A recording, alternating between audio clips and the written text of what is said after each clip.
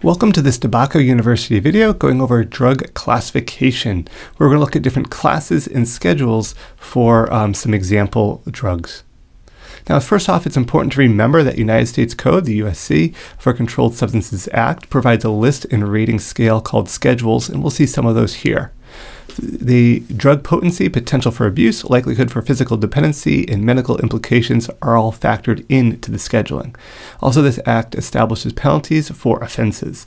And we can kind of see the website link provided here when this video was originally created.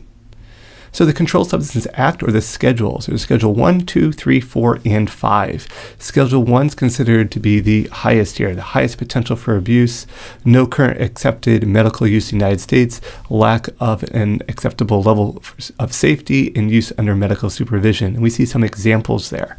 Now, when we look at the examples, probably the one that's under most scrutiny is marijuana, as far as does it fit all of these Schedule 1 characteristics.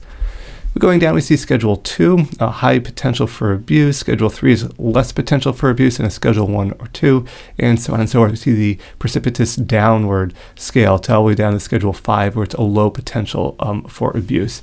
There's also some examples provided as far as what currently is classified in all of these different schedules. In addition to scheduling, we also have general classifications. So here are some general classifications such as depressants, hallucinogens, inhalants. We see marijuana also listed here, narcotics, steroids, stimulants, and synthetic drugs.